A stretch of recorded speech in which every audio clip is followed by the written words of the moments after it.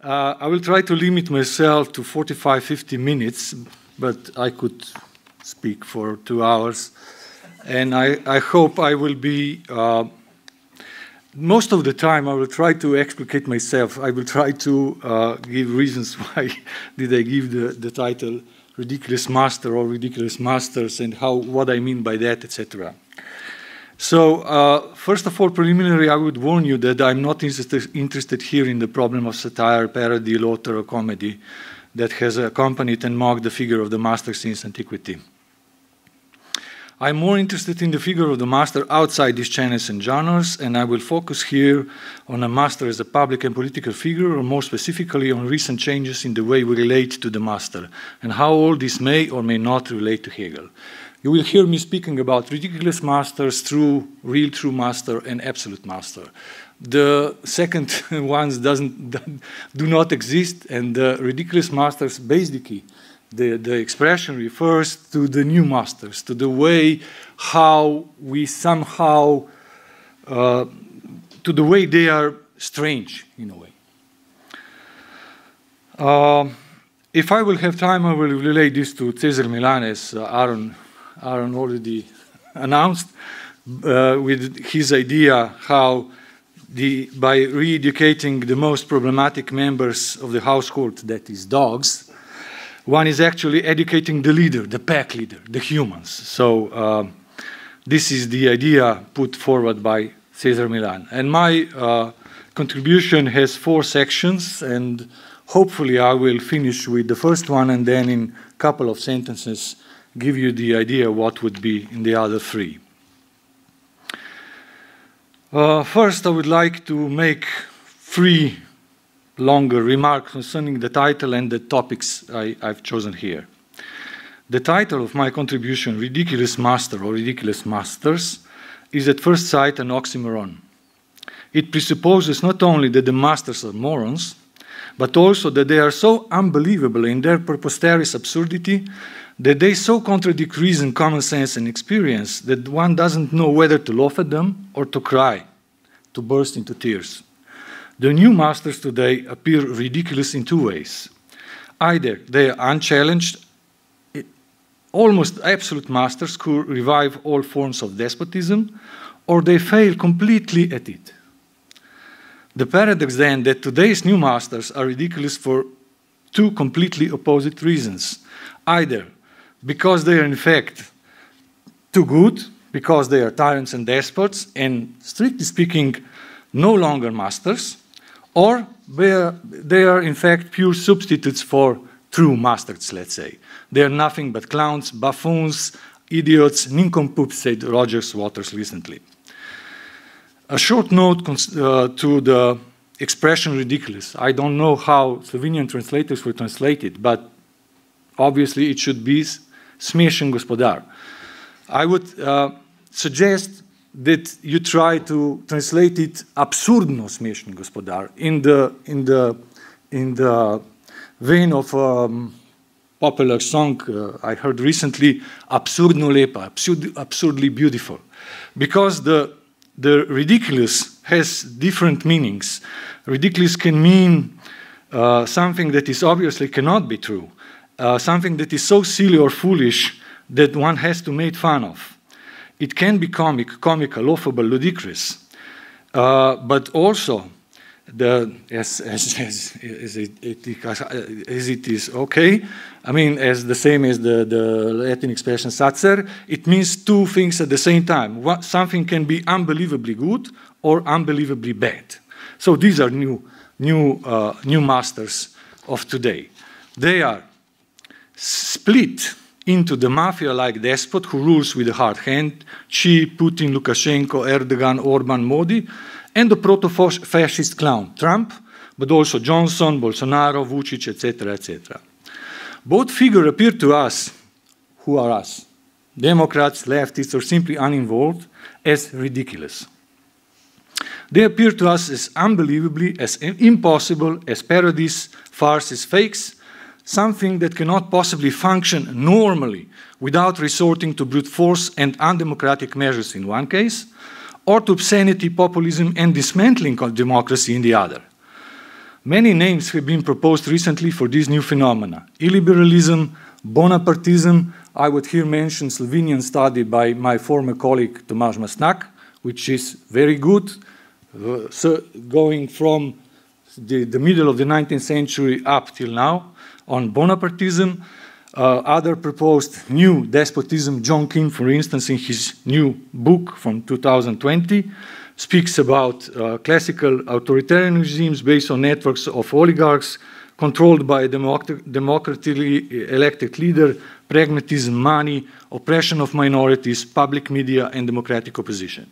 So these are propositions how we should understand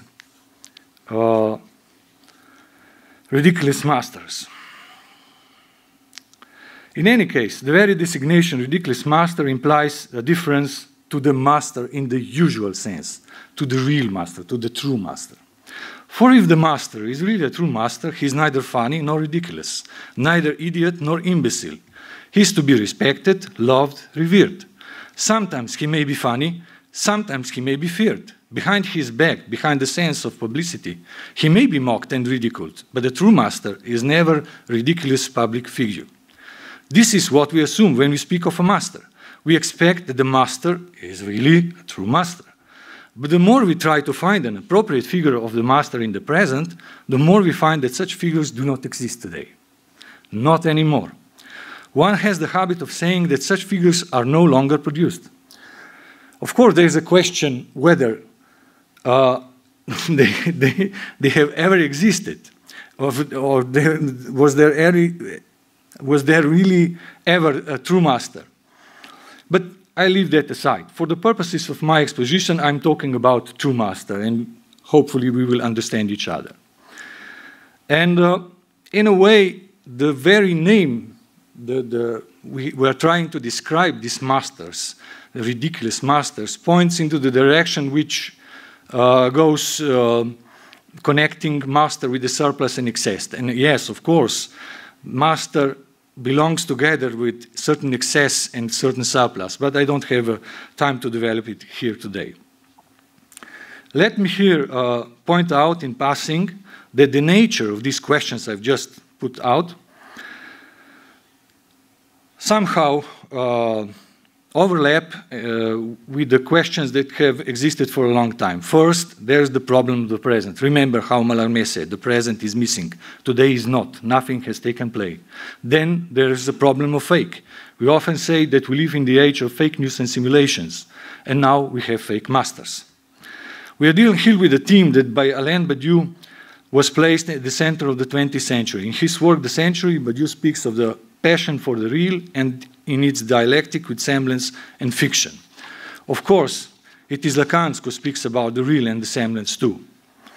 All these themes and problems form the background against which the question of the master arises today. At its core, of course, there is also a problem of nostalgia linked to and embedded in the thesis that we live today in an era of various post-isms, post-modernism, post-catastrophe era, post-political era, post-ideological era, and now in the era of post and fake masters. That's why I propose a thesis that we live now in the era of the ridiculous master. The master, especially in his political version, is today a universally and consensually hated, despised, and ridiculous figure. In fact, no one wants to be a master. In the workplace, our bosses want to be our friends, as Boltanski and Capella showed in their work, New Spirit of Capitalism. Elsewhere, they want to be our colleagues, peers, brothers and sisters. In politics, they are managers, crisis managers. In populism, they are leaders. That is, outsiders who emphatically distance themselves from the establishment and fight the real absolute masters, that is, the elites. Anti-politics is on the rise, we are used to say, and this is the age of anti-isms, against-ism, etc. And at the center, it seems to me, is the figure of the master. We all make fun of masters, we are all against domination in all its forms and against masters of all kinds. Those who hold offices, posts, and leadership, who are in position of authority, as we say, often ridicule and make fun of themselves, which is socially accepted and expected of anyone who holds such positions. Those who take their role too seriously are immediately labeled as wannabe masters, tyrants, and despots who seek power and totalitarianism. Today, masters are considered either incompetent or too competent in a way, too powerful. And that's our predicament. There's never a true golden mean in an Aristotelian sense with a master. On closer examination, it turns out that this is just not our contemporary dilemma or predicament. In a sense, the starting point of any approach to the master is precisely the loss of his supposed authority, and ridiculous masters are masters without authority. Let me refer here to a well-known starting claim on authority by Hannah Arendt. Quote, "In order to avoid misunderstanding, it might have been wiser to ask in the title, what was and not what is authority? For it is my contention that we are tempted and entitled to raise this question because authority has vanished from the modern world." End of a quote. That's Arendt, Between Past and Future. The reasons why Arendt comes to these conclusions are, of course, specific and do not really interest us here. It is true that Arendt speaks of authority and not of the master in strict sense, but there is no master without authority of some kind. If we agree with Arendt that authority has vanished and disappeared, then we are living in the age of the masters without authority, i.e. ridiculous masters. But if they are masters, then they must have some kind of authority, except that it is perhaps different and functions differently than Arendt supposes it should function. I mean, there are several other theoreticians, for instance, Lacan, when he says the big other doesn't exist, but nonetheless has its effect, etc., etc. And there are other lamentations, complaints, how our civilization is on the brink of decline, etc., etc., etc. But, however, from ancient times, since Plato, everybody is complaining how things are not anymore how they used to be, but we are still existing as a civilization. It is true, we are in a serious crisis at the moment, as Vara has shown really well. We are on the brink of ecological crisis, on the brink of the Third World War, etc., etc. Agamben proposed the thesis that the global civil war has began long time ago, etc., etc. And the Marxists talk about history as a history of class struggle, etc. But despite the fact that the world is full of disorder, it is not without masters. Perhaps, precisely because of what have just been described, one wishes that a real master would finally appear and restore order. On the other hand, there will be no serious change without the renewal of emancipatory politics, and this cannot take place without professional leadership, i.e., with some kind of a master. So, there are some structural dilemmas and problems with the master. And I'm attacking this question with from various sides, and perhaps I am repeating myself, so excuse me, but that's it. I just quoted Arendt, and I would, however, submit that somehow she's pointing us in the right direction. It seems that the ultimate zero point of any authority, and authority of a master, is in fact built from the beginning on a loss, failure, even on impossibility, and nostalgia. Once upon a time, sometime in the past, there was authority, there were true masters. Those were the times, those were the true masters, etc. The criterion what a master is and what it should be is somehow submerged in the mythical mist of the past. The appearance that what we have today, regardless of the time in which this statement is made, are only imitations and copies, is necessary and abolishable when speaking about master.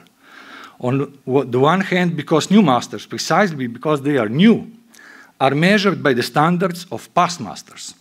New masters either promise to finally restore the glory of past masters and renew the figure of the master, or they fail to do so and are nothing more than a caricature, farce, burlesque, travesty, etc. On the other hand, it is necessary to include this additional point, mediation, without which authority as such cannot function. authority and therefore master is something mediated, connected with a kind of reflection. No one can declare himself an authority or a master. The others will make him one. Others will treat him as a master. And I would quote a well-known passage from Marx' Capital, Volume 1, quote, "Such expressions of relationship in general called by Hegel reflex categories form a very curious class. For instance, one man is king only because other men stand in the relation of subjects to him. They, on the contrary, imagine that they are subject because he is a king. So a master is a master because others treat him as such. However, something needs to be added to explain how such a behavior works. We need to introduce what I will call here a mythical point that does not exist in reality. In one of his texts, Benjamin Noyes develops the thesis that authority is always outsourced. But this outsourcing of authority and the need for it has to be defined, in my opinion, more precisely.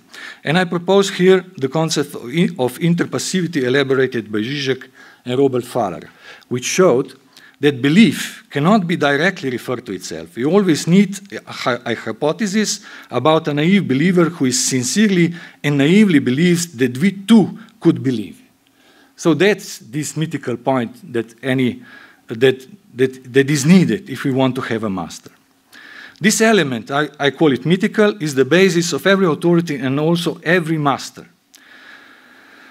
And now the difficult question is, why does that does not function today, or that doesn't function as it should be?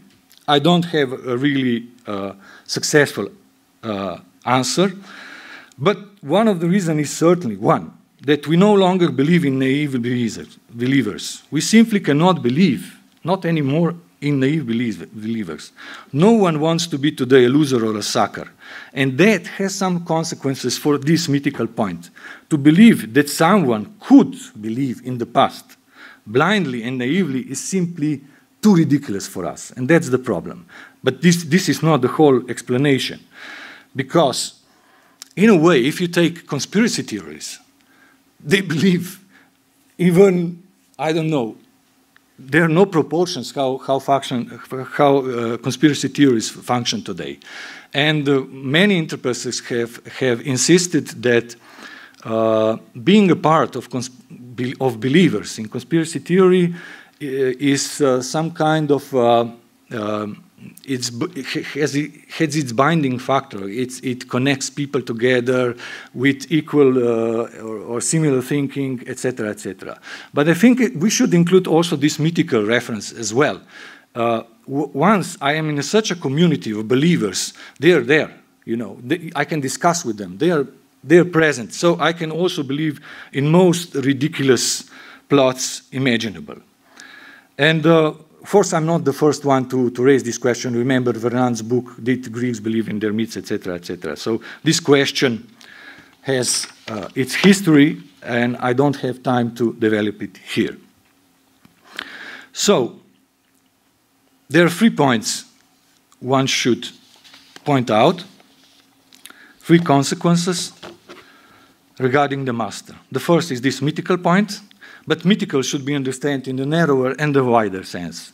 In the narrower sense, it's the point that I already described. It's, roughly speaking, the dimension of the myth. But in the broader sense, one would have to include also everything that has been said about fame, glory, mana, charisma, etc. And it all depends on how a new master implements that, how he or she relates to it, handles it, manages it to use Santner's term of managerism. The second point. It seems that the figure of the master is structurally always connected with some kind of repetition. The master repeats, he refers directly or indirectly to past masters, to the way they did it.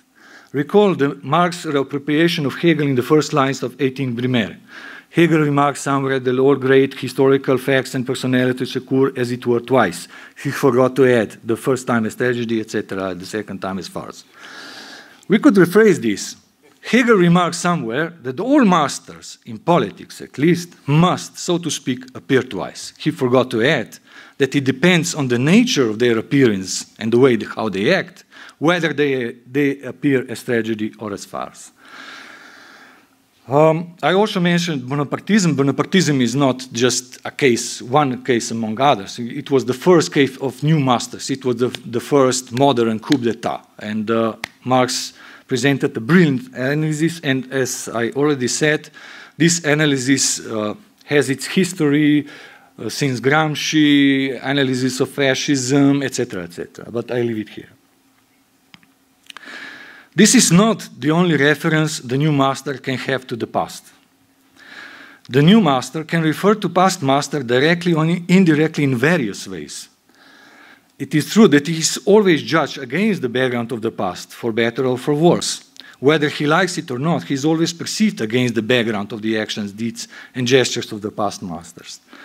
The direct way already mentioned means that he consciously and intentionally camouflages himself with the masks of the past. But he can use many other more indirect ways of nostalgia, recall 1,000 Years Reich or MAGA, Make America Great Again. And this is true also for the left. Remember that Benjamin spoke about messianic appropriation of all past revolutions. So this goes in reverse too. And in a way, if we're talking about repetition, we can talk about repetition in its negative form. After the Second World War, master has been seen as a refugee and a remedy for terrible past times. Never again.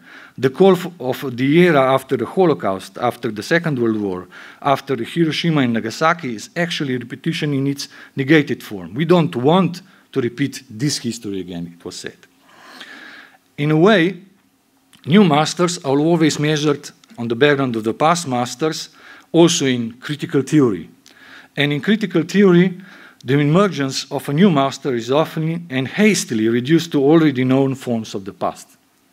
The task is to prevent the analyzed phenomena from reappearing, from repeating themselves, from bad things to happen. Aha, they say, this is a case of fascism. And this kind of analysis can lead to ridicule and scorn, but its goal is primarily to mobilize in the face of an imminent danger. But sometimes it works, most of the time it does not. It not only prevents a more thorough analysis of new phenomena, but often mobilizes strong emotions and passions who prevent real structural analysis. Combined with sterile political correctness, it prepares the ground for what is supposed to prevent, namely the rise of the extreme politics. And if we add to that what Tadej Trocha, my colleague, called the extreme political center, when the center constantly makes concessions to the extreme right, and it leans further and further to the right, we get the picture in which ridiculous masters regularly appeal. And my third point is that in order to function, master has, to use Slaue's famous phrase, tarry with the real. With the real in the Lacanian sense, not just impossibility, impasse, but also things that belong to the register of the real, enjoyment, drives, etc. In that way, we are coming to the point that a master must confront and persevere with the fact that its own status, its task and mission of coming to power and staying in power is, on one side, precarious, delicate, problematic, and considered impossible. So a master must play creatively, if I can say so, with the fact that governing is, and ruling, as Freud put it, impossible profession, perhaps with a twist or two. As Paul Valéry said, every ruler or master knows how fragile the authority of rulers is, except his own. Each master believes he is an exception to this general rule. Each offers himself as a cure and remedy for this fundamental impossibility. Each has the illusion that he will be the exception, the only one, the one. The consequence of this is that the impossibility associated with the master has its flip side. We have never done away with the master. We are always in some relationship of domination, of mastery. And here's the paradox. The master as a function is at the same time very fragile, precarious, and yet indestructible. one can say that the master is a bone in the throat of Aufhebung. That's a good slogan for a conference. Master as a bone in the throat of Aufhebung. We abolish one master after another, and yet the figure of the master himself seems to be indestructible. He is, as Alenka put it in one of her books, the odd one in, to put that phrase. Everyone is against the master, and yet he's always there. He reappears again and again. So, ridiculous master must be seen on the background of past masters and on the background of the failure of past masters. This is the starting point of new masters.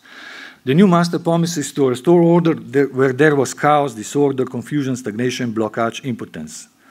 Where there was chaos, a master shall become, to quote Freud's famous dictum, wo Chaos war, soll werden, if I may use it.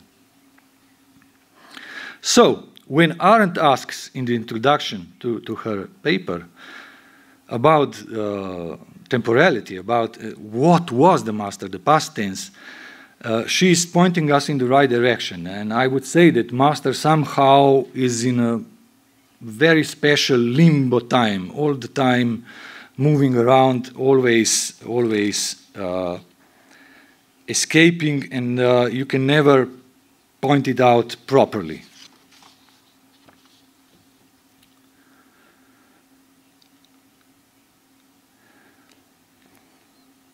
Okay. 10 minutes and then I will speed up, okay? Okay. So, in order to become a master at all, a master cannot address his goal too directly. If the direct goal of becoming a master is too obvious, it will soon be exposed as too desperate and too ridiculous. So, the goal of becoming a master and staying in power must take a long and winding road, if I can quote the Beatles. Although many masters are robust bullies, being a master requires a tact, coupled, of course, with bursts of self-aggrandissement. And we were talking already about Trump this morning, and Eric said that Trump described himself as a very stable genius.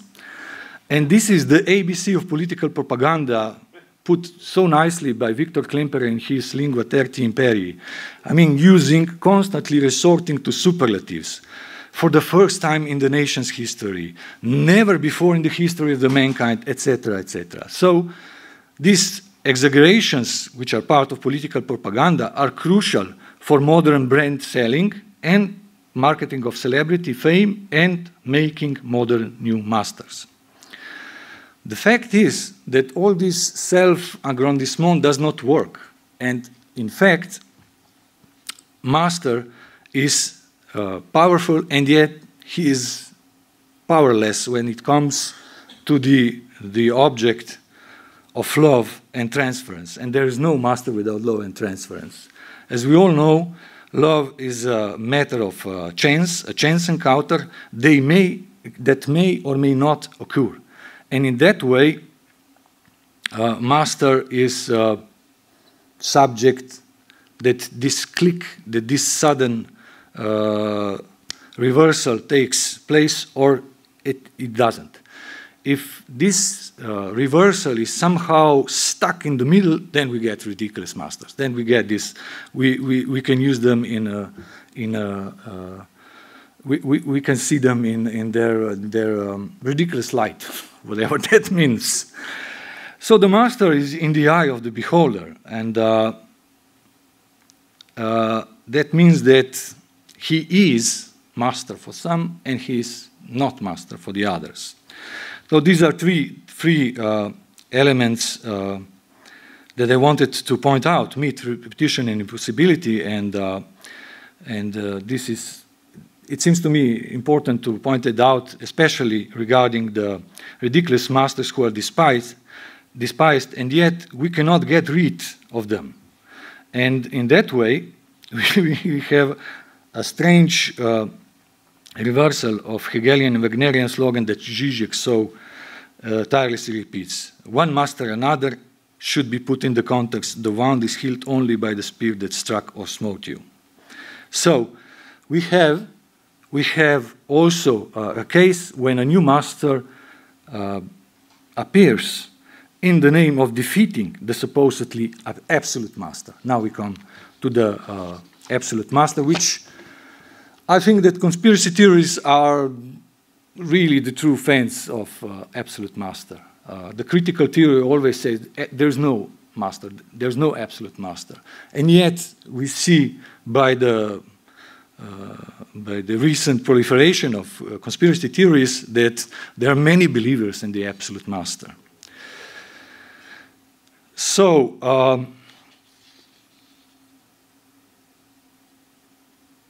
and here we are. So here we are. Our current predicament is that truth and reality are strange and in fiction, or as Andrew said it, considering history, that it is strangely comic but deeply dangerous, and that's the definition of our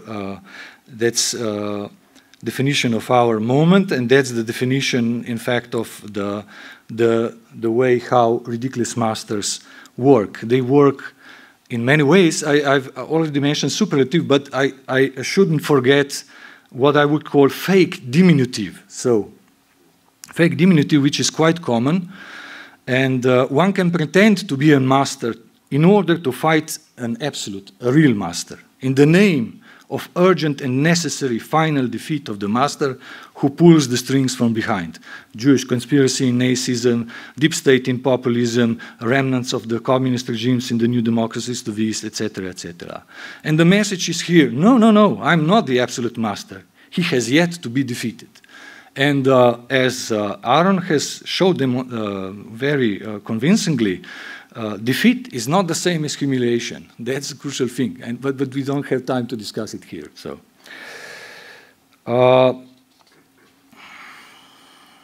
10 minutes? Okay. So I come to the section 2, and now we are shifting to the 6th gear. What I would like to point out is the context in which the question of the ridiculous masters arises for the first time. And this context, which is not mentioned by Arendt or anybody else, is of course Hegel. And this was pointed out by Lacan in his Ethics of Psychoanalysis. The history, says Lacan, is thus for Hegel defined, quote, in terms of a radical decline of the function of the master, a function that obviously governs all Aristotle's thought and determines its persistence over the centuries. It is in Hegel that we find expressed an extreme devalorization of the position of the master, since Hegel turns him into the great dupe, the magnificent cuckold of historical development, given that the virtue of progress passes by the way of the vanquished, which is to say of the slave and his work. Many things had been said this morning about that, but I would point out somehow Hegel's and Lacan's optimism and yet realism, if I may say so. So, the way how this short passage functioned throughout the history, we know the study by Judy Butler, Subject of Desire, etc., etc., has its own fate and history. And Hegel's optimism is that the master has won, but he will be defeated in the end, whatever that means. He will be defeated. And this is Hegel who opens champagne every 14th July, etc., etc. So we are here, Hegel the revolutionary. And this is Hegel who somehow limits the power of the monarch in his philosophy of right, as this morning was already pointed out by Gregor. But, and this is Hegel who speaks about the role of the world historical individual, as Andrew has shown, etc. So there are many phantasmagorias, and I would not want to enter in the topics. I would just point out the following. I think, yes, it's true, Hegel limits somehow monarch. But in the final analysis, he is well aware that we cannot do without monarch. And he's what, in my opinion, means that we cannot do without master. And in the 318th paragraph of Philosophy of Right edition, Hegel is putting a situation when a monarch decides. And I suppose you all know the anecdote that Friedrich William III supposedly replied when he was facing, somebody presented him the role of the monarch, dotting the I, just giving his signature, etc. And supposedly the monarch said, and what if the monarch doesn't want to do it? What if the monarch doesn't want to be the reason? But in Hegel, we already have the provision of this situation, and now I'm quoting this passage. And I don't have time to comment it. In public opinion, all is false and true. But to find out the truth in it is the affair of the great man. He who tells the time what it wills and means, and then brings it to completion, is the great man of the time. In his act, the inner significance and essence of the time is actualized. Who does not learn to despise public opinion, which is one thing in one place and another in another, will never produce anything great. So, let's leave it. But in my opinion, that means that in a way we cannot do without a master for Hegel. He limits master. He's not in favor of masters or whatever, but somehow limits it because Hegel knows that the master will rise again like a phoenix from the ashes. That's the point. I prepared 4 notes on the master-slave dialectic, which I'll pass by.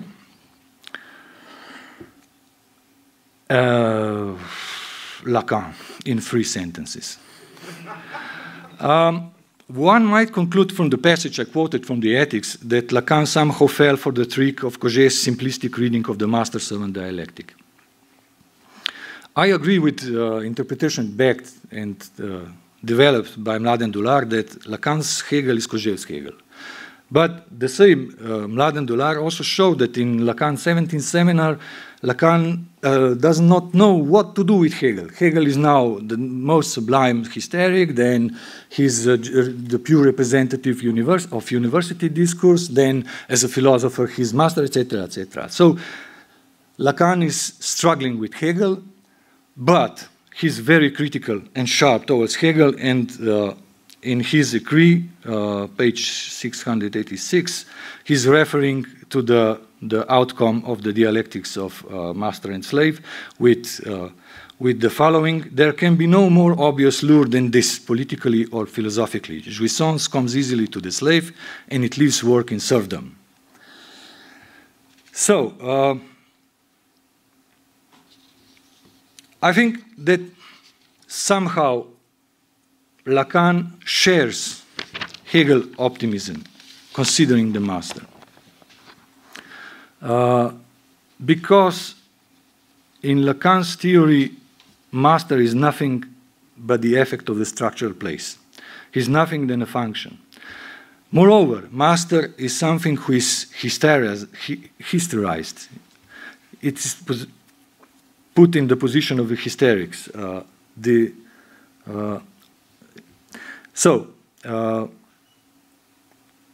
And Lacan would also insist that there's no absolute master, and the master is dupe on every occasion. However, I think that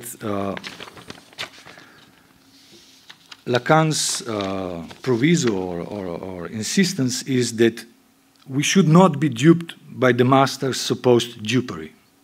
So, considering the ridiculous masters, we should not forget that they are masters. And what is the role, the function of the master? Very shortly in Lacan. He says, master gives a sign, the master signifies, and everybody jumps. Master doesn't desire to know anything at all. He desires that things work. And in Seminar on Ethics, he's referring to Alexander, Hitler, and whatever were the new liberators. And he says, the preamble isn't important. I have to come to liberate you from this or that. The essential point is carry on working. The work must go on. The show must go on. That's the point of the master. So in a way, we can say that Lacan shares Hegel's optimism. Okay, master is a dupe, etc. He is against master, etc. But in the end, he knows that the role of the master is that the work continues, that capitalist way of production commodities continues, if you will, that the valorization process continues. I'm leaving aside many things. Lacan divides the history of the master interestingly in 3 phases: Aristotle, Hegel, Bentham. As you see, I'm proceeding in reverse. I started somehow with Bentham, went to Hegel, and now 3 sentences about Aristotle. I was planning to present you here the case of dog trainer Cesar Milan, who is very, it's a success story, and the nomen est omen, Caesar, that's the real definition. I will just read you the introduction of himself on his website, so you can make fun something. Yeah. Cesar says, my origin story. Cesar Milan, born Cesar Felipe Milan Favela on August 27, 1969, is a Mexican-American dog behaviorist. He is best known for his television series Dog Whisperer with Cesar Milan, which is broadcast in more than 100 countries worldwide. Prior to the Dog Whisperer series, Milan focused on rehabilitating severely aggressive dogs and founded the Dog Psychology Center in East Los Angeles, which later moved to its permanent location in Santa Clarita, California. With more than 25 years of experience, world-renowned dog behavior expert and New York Times best-selling author Milan is one of the most sought-after authorities on dog behavior and rehabilitation.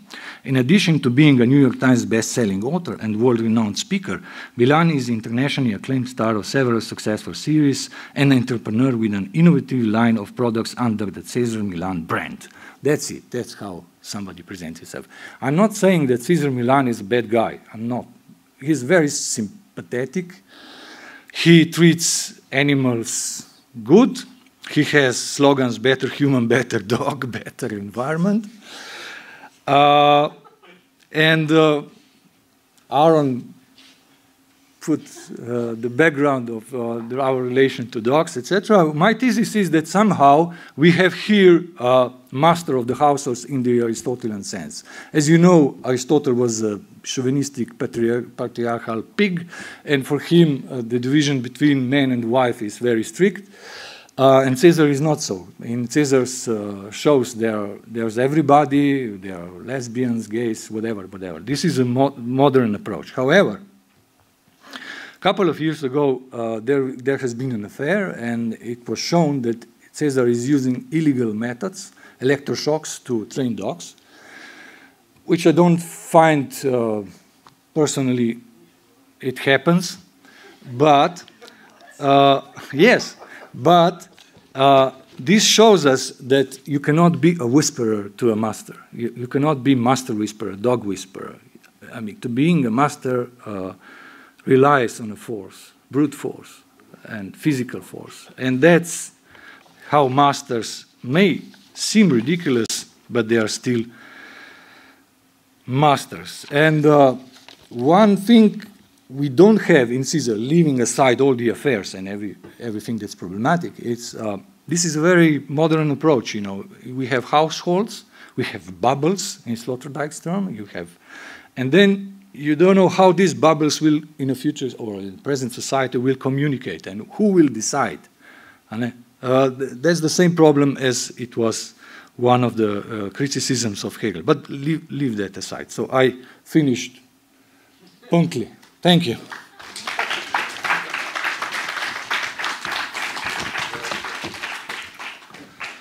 Thank you very much, Peter, for this really inspired talk, which kind of brought in many different aspects of the master. And I'm sure there will be a lot of questions. If I may just begin by something, it's a kind of, if I understood correctly, the beginning of, let's say, the third movement of your talk, when you introduced this possibility that, first of all, the thesis that, okay, we are still up to our hats in the master discourse in some way. Yes. But then there is this idea of how to minimalize it in Hegel and how to it will end. But so was there this idea, which I think it's kind of really interesting and perhaps relates a little bit to also what Bara was saying, namely that perhaps we should put an end to trying to put an end to the master, and this is, I mean, that we are trapped into this master discourse precisely through this criticism, through these constatations of, but at the same time that the idea of the master is somehow still captivating us in a way that precisely, and so that there is perhaps this move that just kill them and end the end, or end the end of the master, and perhaps this could. I fully agree. The main part of my presentation was somehow a warning, if I may say so. But there's always a problem of warning. You know, we are warned all the time. We are warned against, you know, the populisms who might come to power, etc., etc. And this is somehow embedded in the politics of fear, and people are already tired. And that's a nice suggestion. Putting an end to that ending would be move in the right direction. I completely agree with you. And in one of his texts, Aaron Schuster on Impossible Professions presented the way how he understands psychoanalysis as a way how to dismantling the master's discourse from inside. And in that way, I hope I wasn't understood that I'm somehow pessimistically saying, well, the master will be here, so no, but I think you made this point very well, that they are here precisely by our constating both that they are no longer here or that they are not as they are supposed to be, and by some people, I don't know, still ferociously believing in them. Okay, anyway, I want to observe. Please, Gregor. I just grabbed the microphone. I have a critique. Dogs. And, yes, on dogs, of course. And I have a comment/question. So I've recently purchased a dog, so I'm brainwashed and everything. So, and it's a personal problem of mine, of course. I acknowledge that. But yes, I cannot agree that, you know, hitting dogs is... It was just a mistake. It was a bad joke. You should be sorry. Exactly. So that's the critique. I had weird comments on the name Cesar, because that's usually a dog's name, and why would a dog... Well, never mind. So the question comment. You mentioned at some point the question of ridiculousness in some sense pertaining to the concept of the master. So somehow beyond, you know, beyond whether we're talking about kings or Caesar or Cesar Milan, obviously we see the ridiculousness there, but also someone like Hitler or whoever. And this is something I read in Anca Parvulescu's book, actually. Franz Kafka, I think, has this wonderful story about meeting the president of the bank or the financial institution of his, and that the president had a very presidential speech and he just had to laugh himself out of the room because he couldn't stand it. Anyway, so there is, I think, this dimension, and I'd like to enforce and underline this this thought that you pursued but didn't really had a chance to evolve. No. There is probably something generally theatrical or ridiculous, or can you elaborate on that? I mean, how would you describe this category if someone asked you a question to elaborate? As I said, I was just somehow deliberately limiting these questions, knowing that it exists, and I completely agree with you that there's the problem with the triality of power, of course. But somehow the leftist in me is not satisfied with that, you know. Because I think that laughing helps, but it doesn't solve the problem. That's my opinion. We have to take seriously, because these guys are in the position of authority, and I'm leaving aside the satire, the laughter, everything that Anka wrote book on here, purposely limiting myself on this warning side. So they are. They are in a position of power. They might be funny. They might be ridiculous. They might be ridiculous, which is not funny. And yeah. Yeah, there are, I see 3 hands. I think, yeah, Eric. It was wonderful. And I'm wondering, it seems that in all the talks about the master have been about political masters, political leaders. Yeah.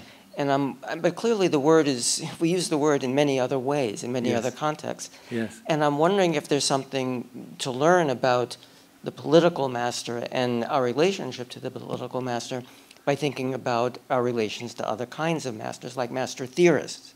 I mean, if you know, like, and couldn't one say Lacan was a kind of ridiculous master in some ways, you know, grotesquely theatrical, enigmatic, you know, and yet, you know, in a certain sense, to become a Lacanian, you have to, in some sense, be taken in, and yet not taken in. You know, so there's something about our relationship to, let's say, the authority of authors. You have to enter into a transferential relation, or else you can't learn anything. So there's something about pedagogy and learning, experience, Erfahrung, that requires, you know, a kind of apprenticeship. Now, of course, when, you know, not the television show, The Apprentice, you know, remember, Trump had a television show called The Apprentice. So he was the ostensible master. But there's something about, you know, the need to apprentice oneself to a master, or to trust the author. And, which doesn't mean the narrator, but so there's something that all of us are engaged in all the time that actually also enables us to generate these critiques of the ridiculous master.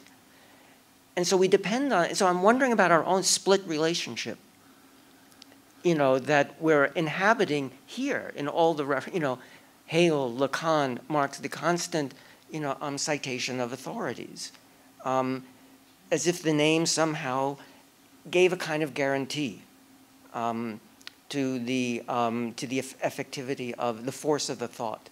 Anyway, just.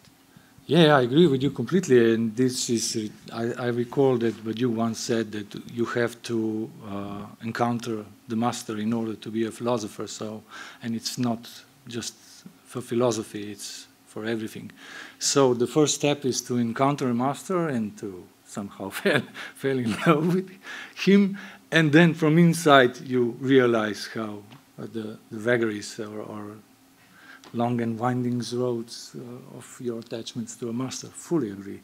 But I was purposely focused on the political master because I know there might be some other. And in one of my footnotes preparing for comments on the dialectics of master and slave in Hegel, perhaps it is less known that Kojève later developed 4 types of a master: leader, master, etc. So he was well aware that the figure of the master presented in phenomenology does not suffice.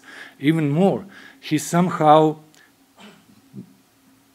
maybe it's preposterous to say that, but he somehow went in the same direction as Lacan later with the discourses, 4 discourses, because he was well aware that the discourse as such, concrete discourse, is never just master. It's a combination of master, leader, etc., etc. So he combined and he got 64 combinations, etc., etc. So this is already formalization taking place, which goes in the direction of Lacan. So yeah, thank you. Yuval, yeah, please. Okay, thank you very much. It was great. I'm also obsessed with similar themes.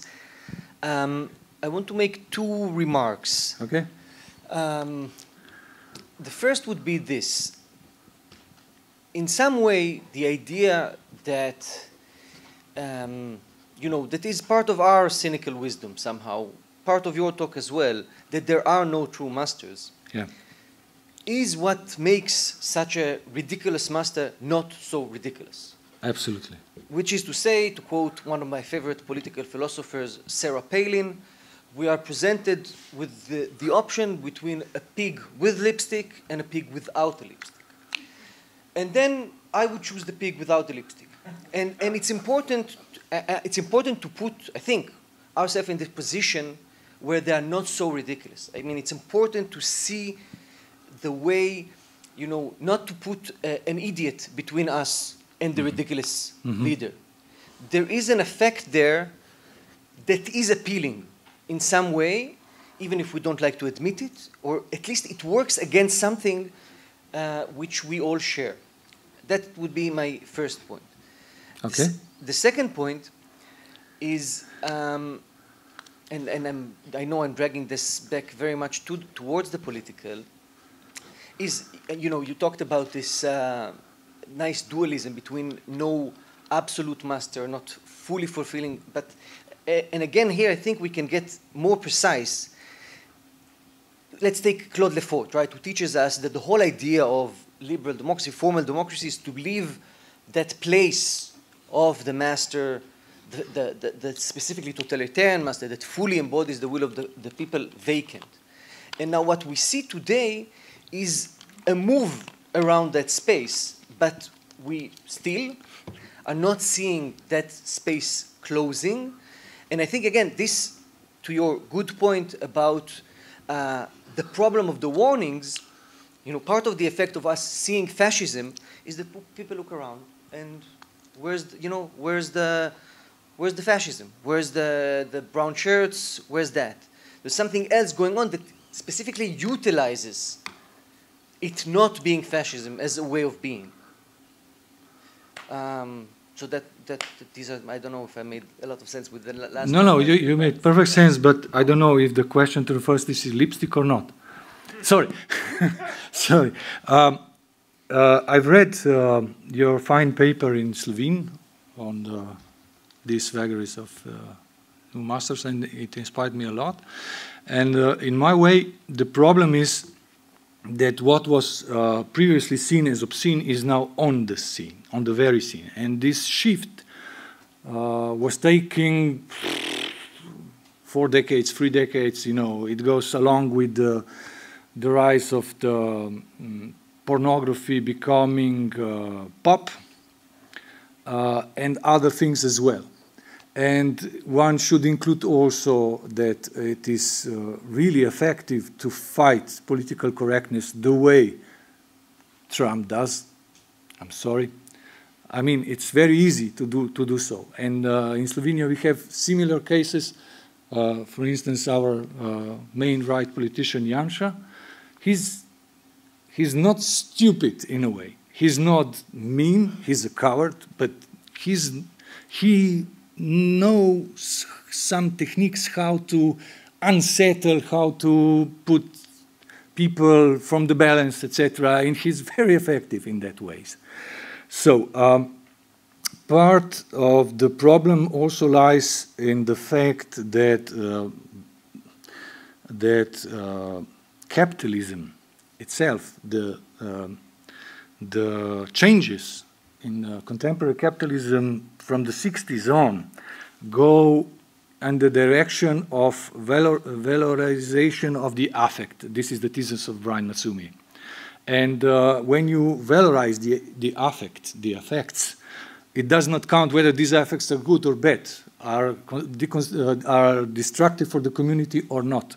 And this is the process which is effectively used by new social, you know, media, etc., etc. So this is one thing.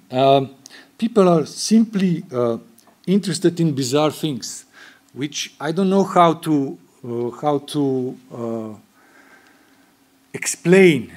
In the way, this is pure natural human curiosity in one way, perversity on the other, and at the same time, there's also this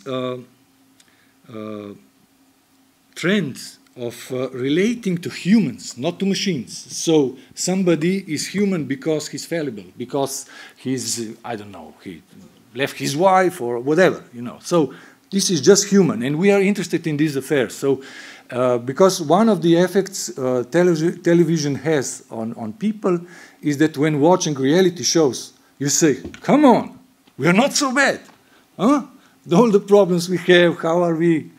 Look at them, look at these crazy people. I mean, this is the effect, you know. This is considering your first question. And the second, I prepared some parts speaking about Hegel's optimism. This optimism concerns also the master, and it concerns also the optimism spread in a critical theory.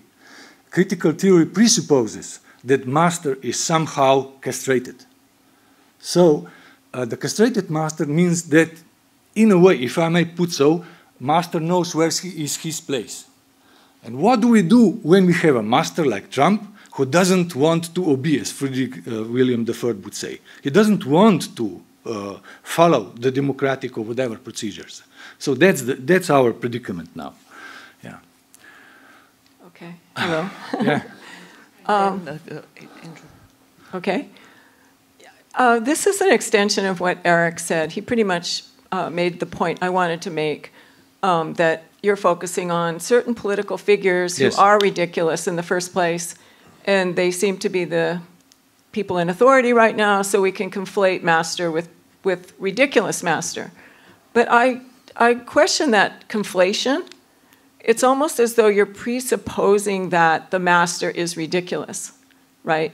So, right, if you look at just the figures that you're thinking about, obviously then the master becomes ridiculous. But your talk also refers to optimism in Hegel about some kind of master, and even Lacan, you mentioned. Precisely my point. Right, so, okay, I see it as a tension in your talk. Is there the possibility of a true master or not, would be my question. And I do think we all do hold up certain figures in critical theory. When critical theory points out that the master is castrated, it's doing that in a way from a position of the master. Yeah, I absolutely agree. I absolutely agree. I left aside one thing of, you're right, there is a tension. I focused perhaps too much on the figure who are clowns, buffoons, etc. There's another side. There's a side when the master is really a master, and that's the authoritarian masters like, I don't know, Putin, Erdogan, etc. Oh, I didn't have those. I was thinking of a positive figure. Not positive figure. That's what we're trying to do. I mean, finding a positive figure of the master. But we wouldn't call, most of us would not call Zelensky a ridiculous master at this point. No. I could mention a few other people that would probably be controversial to some people, like Pope Francis. Is he a ridiculous master? No. Okay.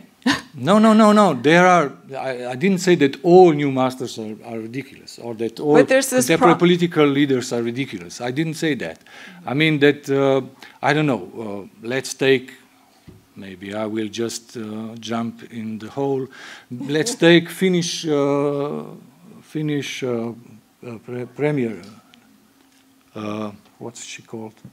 But she's I'm not going to interrupt ridiculous. while you're thinking, I mean, yeah, she's not ridiculous. She's just a politician of new kind. So, yeah.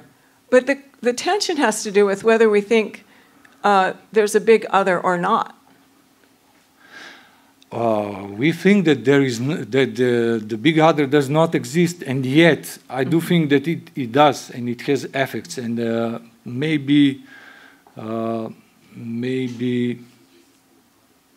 these effects are more powerful now than ever. That the big other is quite strong in our society, I would say. Thank you. One quick last question, Andrew, and then we have to wrap up this afternoon. Yeah.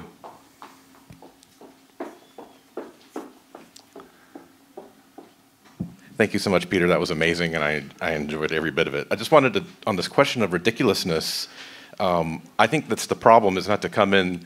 Adorno, the quote I quoted from Adorno at the end about clowning around has a little section on how intellectuals come in and scoff at what common folk think is awesome, or is enjoyable, or is serious, and to the intellectual that looks ridiculous. And so the category of ridiculousness obviously is something that we ought to question, but I think the burden of interpretation in this here is to try to understand that how it's not ridiculous. Don't let seeing it as ridiculous should be our last impulse. It's to ask, what does it take to get into that, to have that be inspiring, to have that be actually serious, and then we complete the circle of how the joke is both funny and not funny, right? Comedy that is deeply serious. And just to add this, the anecdote, when you look at, especially in the sort of examples of the United States, where you'll see a pickup truck with like 5 Trump flags on the back, and then another 5 Confederate flags.